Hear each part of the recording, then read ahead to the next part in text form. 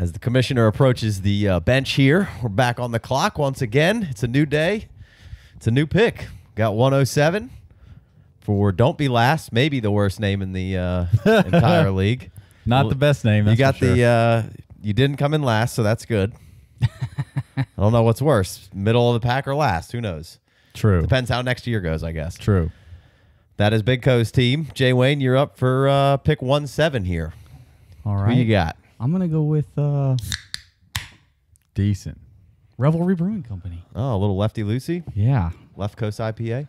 You know, we sound like the West Coast, but it's the best coast.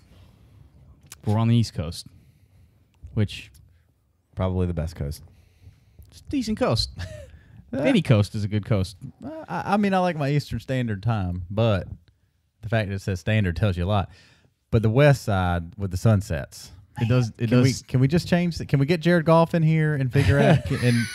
Can we get the sun coming up over here? I mean, going down over here. We're still getting decent sunsets over here. Oh, you got to go Gulf side of Florida to get that. Big Co's big on the sunset. Love a good sunset. It's my favorite. You got a body of water and being able to look west on a clear view, you're pretty much good. That's right. Southwest back porch is where it's at. All right, back to this draft. Sorry about that. All right, Jay, had to Wayne, get what a do you crack got? in. So I'm gonna go TJ Hockenson. Hockenson. Whoop whoop. Big Co's got a pretty decent team. Could be a lot better. Made the playoffs. Took a blow with Tyreek Hill. Why not McCole Hardman here with Tyreek Hill on the bench here? I mean, I think we'll probably have to save that discussion for a little later. All right. I know. I'm sure if Big Co had this pick, he'd probably take McCole. I don't know. Yeah, I mean, you'll probably have a chance at McCole in the actual draft at 1-7 here. Are you going to take him? Hard not to. Yeah. Hard not to. What I've noticed, we just went through the weekend of the FFPC rookie drafts, which was a lot of fun. And other than there was 2 drafts where I saw him go 1-5. I was one of them. And then there was a couple drafts where he was like 110, 112, 2-1. I was one of the 112s. Mm-hmm. So I might be able to get another player here and then trade back, get my second rounder moved up. I've also seen some where he goes in, the 1-4. Well, like I said, I took him 1-5. Depends on who's in there. I took him 1-5. Yeah, so you I ain't afraid. All right, Jay Wayne Hockenson. Why the Hawk? Well, looking at Big Co's team, he's got some tight ends, and this is tight end premium. And he's got Mark Andrews, Trey Burton, David Njoku. So I like that squad. And Blake Jarwin. But those guys are all pretty young and unproven in a way. I think David Njoku's probably going to be just fine this year, but he'll probably have ups and downs. There's a lot of mouths to feed there. So why not just throw another top-end talent, best player on the board, in my opinion, I guess, here, onto his squad? Got to like the Mark Andrews outlook for the season, especially with Lamar. But, yeah, I feel you. So he's out of Iowa, obviously. The boys are pumping out tight ends in Iowa. Obviously, they had Kittle a couple years ago. Before that, they had C.J. Fedorowicz, who was coming on strong, but I think had to exit the league due to concussions. And then years back, they were put out Dallas Clark. Oh, sure. Never wore gloves. So obviously, I'm sure everyone knows about these tight ends and that they're really good. Obviously, he was drafted 8th overall, 87% spark score. The hands are pretty solid. Only dropped 1 pass out of 51 catchable balls in 2018. That's a 76% catch rate. He's just really dependable and safe, in my opinion. I understand we'll probably have a discussion of Noah Fant versus Hockenson, and I sat on the clock here, and I've struggled with which one of those guys I like the best because they both have pros and not too many cons. But I just feel like Hockenson is probably a little safer long-term maybe. I don't know. I'll go with the guy that's got the sure hands, I guess, is basically what it came down to for me. 35 of his 49 catches went for first downs or touchdowns. I think he's got a really good release off the line of scrimmage. I think he's a good route runner. He's got quick feet to go with a nice jab step. He makes good cuts and gets in and out of his breaks very well. He's also kind of like N'Keal Harry in a sense that he uses his body really well to shield defenders and shield them off, create good little bit of separation there in tight quarters. But he does gain separation as well. I mean, he's pretty athletic. He's got a nice little subtle push off at the top of a route to also get some more late separation. The yak is pretty solid. It's not always the best, but I mean, he's also got the ability to miss several guys miss and turn a short gain into a really long one. He averaged 7.3 yards after the catch, so that's pretty strong. He can hurdle you. And then obviously the big thing here is his blocking, and I know that doesn't help you in fantasy. He gets a ridiculous amount of credit for his blocking. If you read about him, he's like the best blocker that ever lived. Elite, dominant, A+, soul snatching. These are just adjectives I've read that described his blocking, and I think it's really good. I mean, I can't really argue too much. It's definitely not perfect. Sometimes he gets ahead of himself, comes in a little too hot, and will whiff on a block or two and go right past the guy, but then he's also pancaking dudes into the ground. Really good at getting inside and outside leverage. I mean, he's going to be able, I think, to get on the field, and I think that's going to help.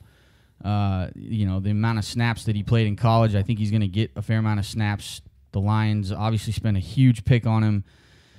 Darrell Bevel, they're not sure what kind of scheme he's going to run. He's in the past, he's basically shape-shifted his offense to meet the. Is that mic hot? Something just ripped. Is that mic hot over there? Check. We might need to take a short bathroom break. But we're New pair of shorts. Looking for Ray Finkel. Ray ain't coming home. Jeez. So, anyways, I'm intrigued with Darrell Bevel. I know there hasn't been the greatest history of tight ends with Matt Stafford, and people want to point to that. But, I mean, he had Brandon Pettigrew for 6 years. He did finish with one top 10 finish, but that's it. But, I mean, it's Brandon Pettigrew. And then he had Ebron there for several years.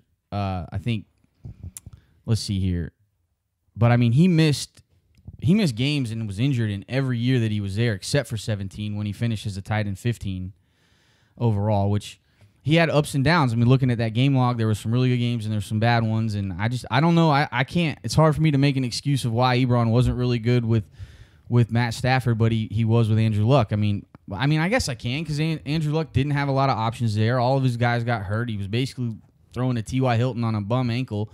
And Ebron was there to just catch every touchdown available, and that offense was really good. Yeah, and really it's low. more of it's a number one. Andrew Luck is like the tight end position, and number two, it's a system. They put out two tight ends out there. They like to.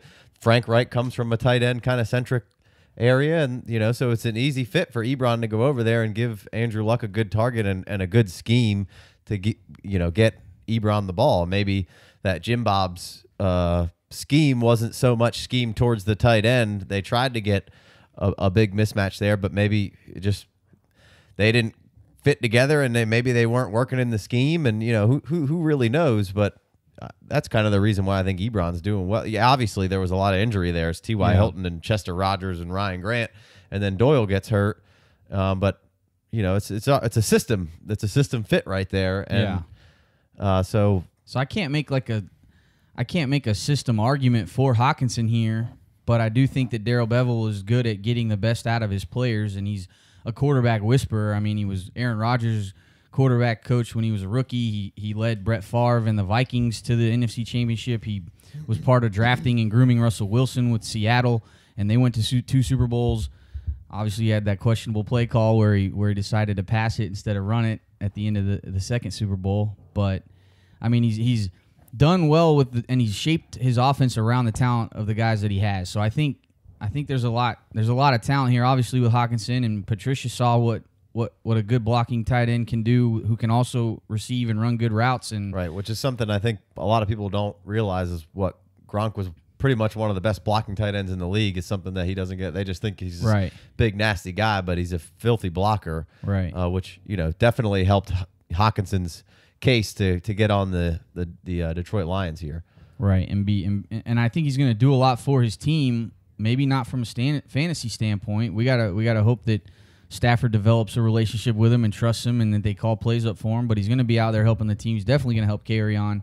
And I don't think you can hold him back. And maybe it doesn't work out right away, and maybe you don't get the quickest initial value spike. But this is a longer term play, and it's a safe play in my opinion. And he was the best safest pick here to take. Yeah. Well, for one, Obviously, this is a new coaching staff, 100%. They tried to keep Jim Bob in, and it didn't work out, which I didn't mind coming in. I kind of like trying to keep a little continuity there, but Agreed. It just wasn't working out. And Patricia kind of knows what he wants and what he wants to see. And there's nothing to say that Matthew Stafford isn't the quarterback here in a year or two. It could happen. It doesn't happen often where teams let go of a guy who they may or may not view as a franchise quarterback, but they're not his guys. So there is a chance that maybe Stafford goes somewhere else.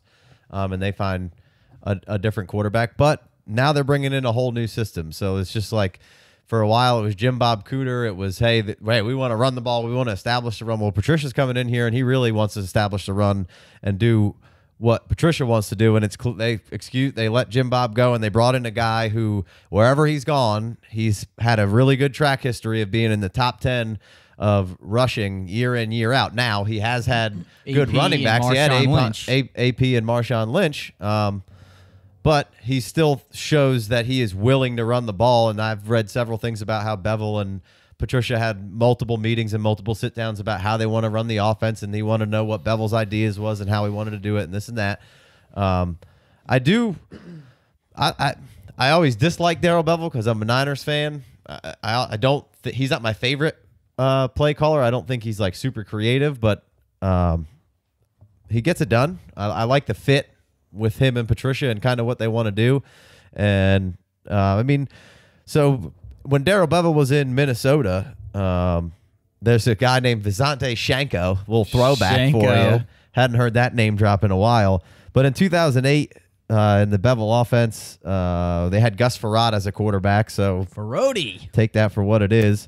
But Shanko was the number 8 PPR tight end there, it was a pretty low PPR scoring year in general. Like the top 2 guys were good, but like every year. Well, it goes up and down, but like it was mostly down. 174 and 169 PPR points were, that was 4 and 5. So he came in with 143 PPR points and was a number 8 tight end, which, after those top couple of tight ends, even being up in the top 10, what does it really mean? Right. But I mean, what's consistent throughout this with Jimmy Graham and with Shanko here, they end up scoring some decent touchdowns from the tight end position. Shanko had 7 touchdowns on 42 catches, which helped him propel up into that tight end 8 range in PPR. And then in 2009, he gets Brett Favre. So the old gunslinger's in town.